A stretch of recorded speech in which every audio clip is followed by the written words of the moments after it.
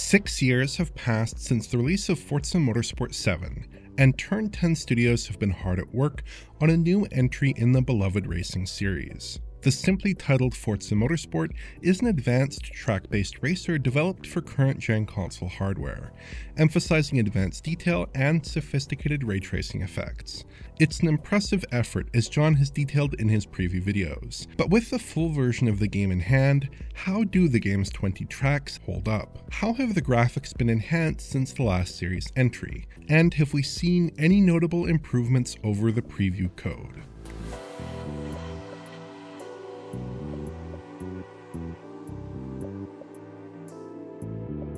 Right from the opening, it's clear that Forza Motorsport is an impressive looking racing game. We see intricate car models, detailed and well-lit tracks, and ray-traced reflections. There are a lot of great-looking track-based racing titles out there, and this is definitely one of the better-looking racing games in recent memory. I think the best place to start is by drawing some close comparisons with Forza Motorsport 7. Forza Motorsport 7 was Turn 10's final foray on Xbox One hardware, and the new title clearly shows the advantages of crafting a game around a higher tier of hardware capability. The two games have 13 tracks in common along with hundreds of shared cars, so there's a lot of comparison points to draw from. Let's start with probably the most iconic track in Forza Motorsport history, Maple Valley, cruising along here in a 2009 Mercedes SL65 AMG. Here we see the enormous improvement made to foliage in this new entry, which is probably the most singularly striking enhancement over the prior title. The foliage is complex and lit realistically, with subtle occlusion where the leaves are at their most dense, and accurate self-shadowing. The old trees were simply two flat billboards intersecting at a 90-degree angle, and didn't really interact properly with the game's lighting, with most lighting details simply drawn in the foliage textures. With enough speed they looked fine enough, but they clearly were an area that needed considerable improvement, and the new Forza Motorsport delivers excellent results here. Turn 10 puts the fictional nature of the Maple Valley track to good use too, by reworking the track with lots of overhanging trees alongside the track edge, creating a more dynamic looking track. The game's lighting in general gets a big boost. Forza Motorsport 7 tended to have a flat appearance, which looked unnatural in shaded areas. Its sequel typically has a richer lighting presentation, which is especially notable in complex areas like trackside stands. A lot of this stems from the game's ray-traced ambient occlusion, which is present here on the Xbox Series X version of Forza Motorsport in its Performance, RT, and Visuals modes. Global illumination also seems considerably enhanced, with the track and environment taking on a more natural hue through a range of lighting conditions. At times, these improvements produce a very striking image, with a much stronger presentation of lighting relative to the earlier title. For this game, Turn 10 has transitioned from a more heavily pre-calculated lighting solution, which relied on baked AO and shadow maps, to one that emphasizes real-time versions of those techniques, at least as we're seeing here on Series X. As a result, races can now smoothly move through different times of day as they progress, and each course features a range of starting times, time progression rates, and prevailing weather conditions. The new real-time shadows have their limitations, with moderate resolution and a reduced update rate, which is about 15 FPS in this close-range shot, but make Forza tracks a lot more flexible. The clouds have also seen a real-time transformation and are now volumetric, which is a big upgrade over the cruder clouds that we saw in Forza Motorsport 7. They still don't track properly with the movement of the player car though, and feel disconnected from your traversal of each circuit. Each track has been remodeled to some degree or another. The actual track surface used for gameplay was rescanned for this entry, and the trackside environment has seen a bit of a visual overhaul as well. Some of the temporary track adornments like these tents have been upgraded, while others that have seen real-life upgrades, like Silverstone, are tweaked to reflect those changes. Generally speaking, the tracks do seem quite similar to their Forza Motorsport 7 counterparts in terms of geometry, but there have been some polygonal changes here, alongside improved lighting and materials work, and the updated foliage of course. Some of the tracks still look a bit drab, though their real-world counterparts aren't exactly visually arresting either.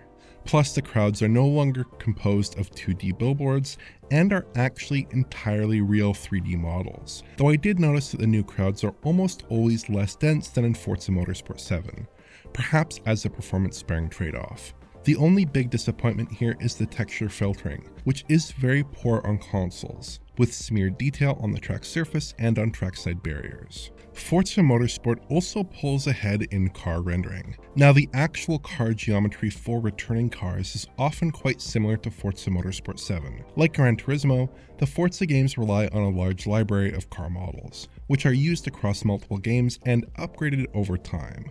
So polygonally speaking, these models seem very similar to their previous gen counterparts. There are some definite tweaks and enhancements though, like the wheels, which have been remodeled. Select elements on the cars have also been tweaked, like their dashboards, which are now properly self-shadowed as well. Unfortunately, in photo mode, non-player cars are still using a lower LOD like we saw in the preview, which makes this mode less useful. But the big change comes down to the car materials, which have been overhauled for this new entry. Just look at the carbon fiber here, which looks glossy and reflects the sky's blue tint at an angle. The differentiation between the metals, fabric, and plastics here is very clear, whereas they tended to blend together before. Textures have been replaced and material properties have been overhauled, such that the car interiors often look dramatically different than we saw previously, and are much improved. Car paint also looks more correct to my eyes. Simulating car paint is very complex and it's hard to place exactly what's changed, but across a variety of lighting conditions, I feel that Forza Motorsport looks subtly more correct than its previous generation counterpart. I'm sure the ray-traced ambient occlusion plays a role here, as well as the improved reflections. But let's move away from the Forza Motorsport 7 comparisons and move on to a more thorough discussion of those reflections, because they've been a source of some controversy in this title. Essentially, Forza Motorsport uses a mix of techniques for in-game reflections: cube maps, screen space reflections, planar reflections, and ray-traced reflections. The cube maps are used for trackside reflections, and real-time cube maps are used for most reflections on the car bodies themselves. Screen space reflections show up on wet track surfaces. Planar reflections are used for in-game mirrors in the cockpit view. Finally, ray-traced reflections can be found on car bodies for very reflective surfaces, but are only typically used for car self-reflections and for the reflections of other cars. Limited ray-traced reflections are also visible during gameplay on some trackside surfaces, while in the visuals mode on Series X. During certain cutscenes, more exhaustive ray-traced reflections are in use, however, as well as in the game's menus. For those who have watched John's preview coverage, the reflections seem generally unchanged from the preview code. Turn 10 have essentially blended a bunch of techniques together to get some key benefits of RT reflections, like the ability to reflect dynamic objects and showcase car self-reflections, without committing completely to a ray tracing solution that could prove too expensive for a 60 FPS game. It mostly works, especially when racing at high speed, but there are some notable flaws too. The real-time cube maps update at just 30 FPS for one. This means that most of the in-game reflections look a bit choppy when the game is running at 60 FPS. Forza Motorsport 7 also used 30 FPS reflections, so this isn't exactly an unprecedented compromise, but it would have been nice to get a 60Hz update here instead. The cube map details do seem to be duplicated across cars as well. Just look at how this one pole is visible at the exact same location across all of these cars, or how this overhang flashes across all the cars at the same time. Moreover, early preview footage from the game, as well as some of the shipping game's real-time cinematics, showcase expanded RT reflections, with the environment displayed as well. This is where some understandable consternation online has erupted. It's a bit disappointing that we can't get these in-game, even in the 30 FPS visuals mode on Series X or on the PC build. Again, what Turn 10 has shipped is totally fine, but expectations were set a bit higher with the game's promotional footage. So overall, Forza Motorsport is a very good looking racing game. Forza Motorsport 7 isn't an ugly title by any means, but this new entry comprehensively bests it from a visual perspective, and lands among the better looking track-based racers we've seen so far. The only real disappointment is that the underlying technology isn't being pushed as far as it seems it could be.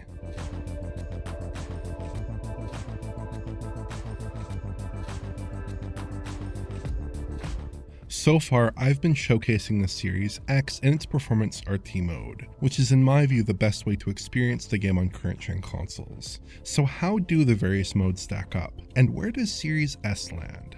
On Series X, there are 3 visual modes: Performance, Performance RT, and Visuals.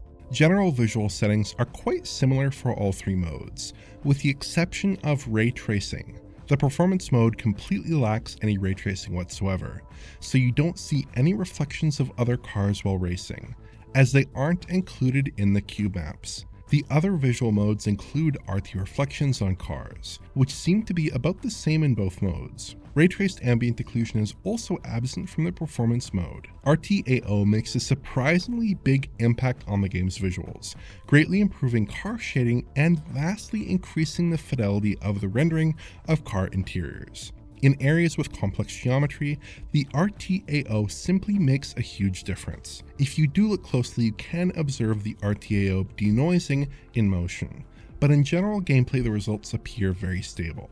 And across the Performance RT and Visuals modes, the RTAO presentation looks substantially the same. The only real fundamental settings difference between the Performance RT and Visuals modes is the addition of very limited trackside RT reflections in the Visual mode. This trackside barrier uses a very basic cube map in the Performance RT mode, while the Visuals mode gets an RT reflection of the overhang as well. This is pretty hard to notice in typical play.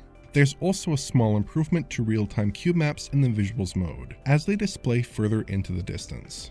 On top of those differences, there is a bit of a spread in resolution between the 3 modes. In my testing, in typical play, the Performance mode is at about 2160p, the Performance RT mode averaged around 1584p, and the Visuals mode came in at about 2160p typically. These modes appear to use dynamic resolution to keep performance up when under load. If we go back to Forza Motorsport 7 for a second, even the lowest resolution mode in Forza Motorsport achieves substantially better image quality. Forza Motorsport 7 is running at a full 2160p with 4x MSAA here, but fails to cleanly resolve fine detail and address specular aliasing. The overall image in Forza Motorsport is much more stable. It does still exhibit some issues at times, but the switch to TAA has definitely paid off here.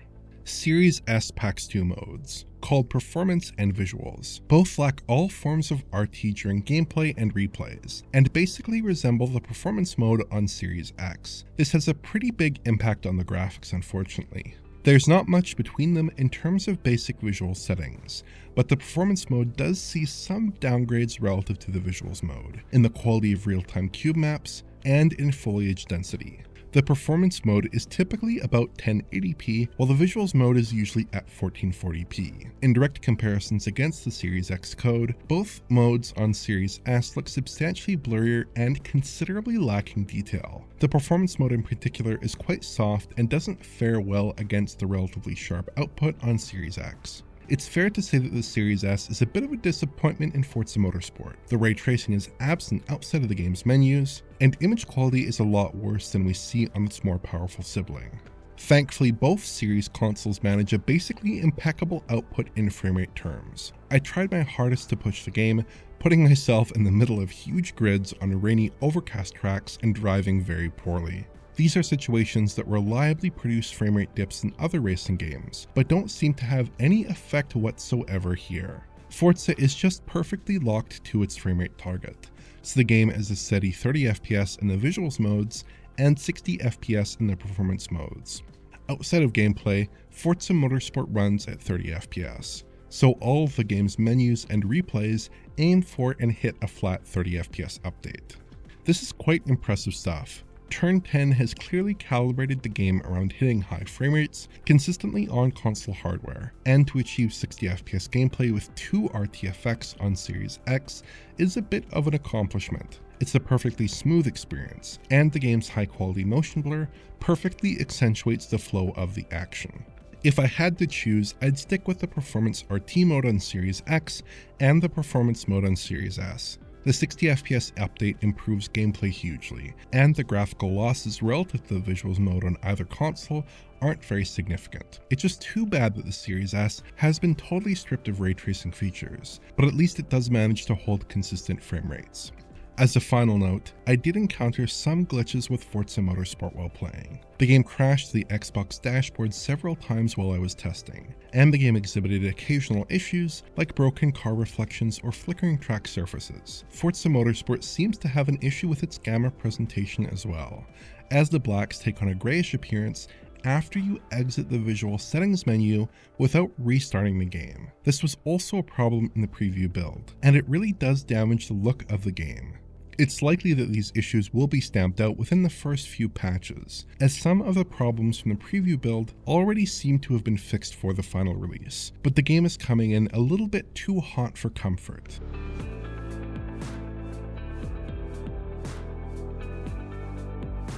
Forza Motorsport is a very good looking game, and it plays well too. Like prior Forza titles, it feels perfectly responsive and snappy on a console gamepad, with a lot of tuning options to suit players of different tastes and skill levels. The game has a bit of a simcade racing sensibility, and strikes a good balance between on-track realism and playability, veering slightly more towards the arcade side of things relative to recent Gran Turismo entries. If you've played prior Forza Motorsport titles, you'll mostly know what to expect here, though there are some interesting tweaks for this game. There's a detailed in-game penalty system, with appropriate punishments for overtaking off-track and other infractions, which can be set to more lenient or harsher enforcement presets as you see fit.